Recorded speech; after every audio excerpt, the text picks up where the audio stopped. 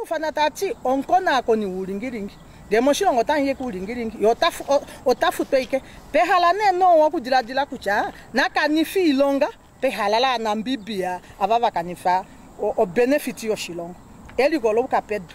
As the nation is still reeling from the aftermath of the fish rot scandal, a group of protesters decided to camp at the ACC, demanding for Noa to issue a response on their petition, which they recently submitted to his office. The petition cited several high-profile cases of corruption that included the unaccounted for 660 million of GIPF, 30 million of the Social Security Commission, another 30 million of the Cora Awards, over 200 million of the SME Bank, 2.2 million from NAMCO, and about 10 billion from the recent fish rot scandal. The group demanded that Noa immediately steps down as a result of the slow finalization of the country's biggest corruption cases.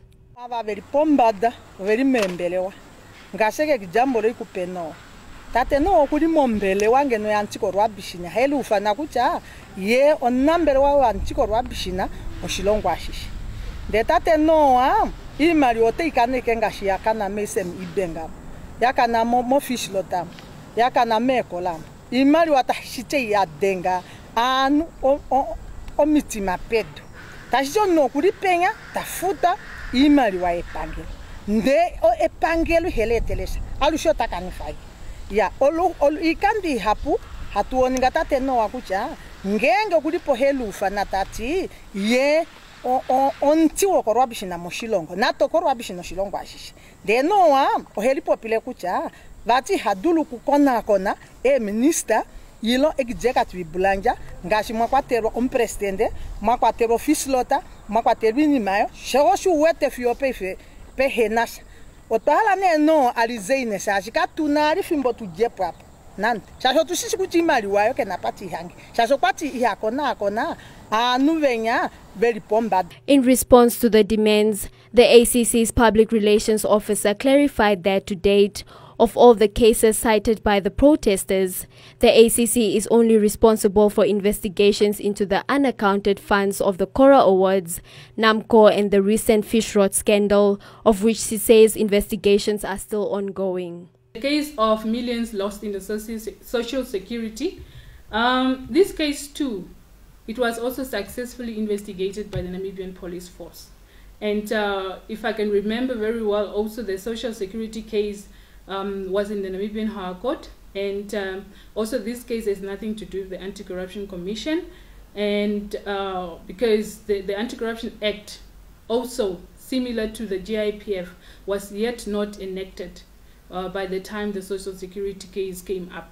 We also had an SME Bank case that was also cited in the petition, and this one I would say yes, this case is currently under investigation, but unfortunately not by the Anti-Corruption Commission. The reason being is that upon preliminary evaluation and or putting everything into consideration, this case is categorized as money laundering case. So in the Namibian police force, we have that unit that deal with money laundering related cases, and so this case is not with the Anti-Corruption Commission. As for the NAMCO, that one was investigated by the Anti-Corruption Commission, and as we speak, advices to the board on what should be done was given. So I'll just urge everybody or anyone out there who might want more information in this particular case that ACC has nothing to do with it, has nothing to do with the GIPF case, has nothing to do with the Social Security case, and at the moment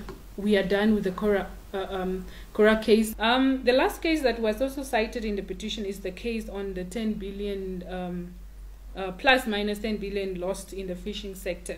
This one I would say that yes, this one is under investigation by the Anti-Corruption Commission, and on this particular case we cannot say more, as we all know that this case is still in court and investigation is underway, and we know that once the investigation is completed in this case, And once the Anti-Corruption Commission gathered all evidence that they could gather, definitely the feedback as to what will happen further will definitely be given. According to Ngitwa Mata, Paulus Noa, the Director General of the National Anti-Graft Body, is yet to give an official response to the protesters on the matter.